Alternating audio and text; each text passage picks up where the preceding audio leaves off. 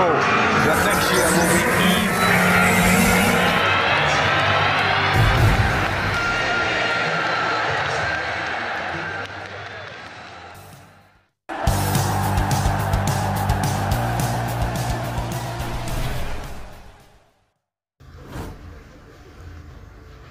Former Chelsea forward linked with sack move to Manchester United in January. Premier League giants Manchester United have been over the change to secure services of former Chelsea forward Alvaro Morata as a solution to their goal-scoring issues. The Erik Ten Hag era began in shambolic fashion on Sunday as the Red Devils were humiliated at Old Trafford by a Brighton who were full value for their 2-1 victory. The 20 times English champions had enjoyed an encouraging precision on the pitch. However, the cohesion they displayed during victories over the Crystal Palace and Liverpool in particular was in short supply as they delivered a chaotic and confused performance.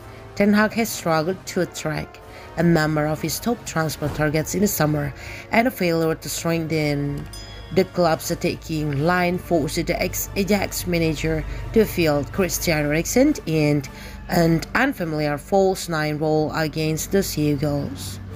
The ongoing rumors surrounding Cristiano Ronaldo's future has, meanwhile, cast a sour start to Ten Hag's tenure, while an injury to Anthony Martial has provided another headache.